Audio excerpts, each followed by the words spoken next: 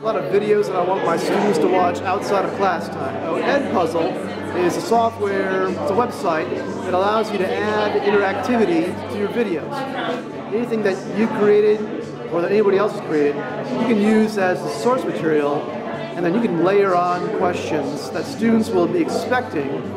This is what a lecture looks like. They're going to be watching this lecture, and then eventually they're going to get to a question. The question will pop up. They have to answer the question before it can go on, and then I get their data. I can download the data in an Excel file, and so that I can actually assign them points for getting the questions right or wrong. And so it's a real accountability thing as well as an interactivity thing. I've had good success getting students to actually watch the videos with Edpuzzle, and they're more interactive. So it allows the students, requires students to do it, motivates them to watch the videos, and it allows me to see if they've understood what the videos are presenting to them.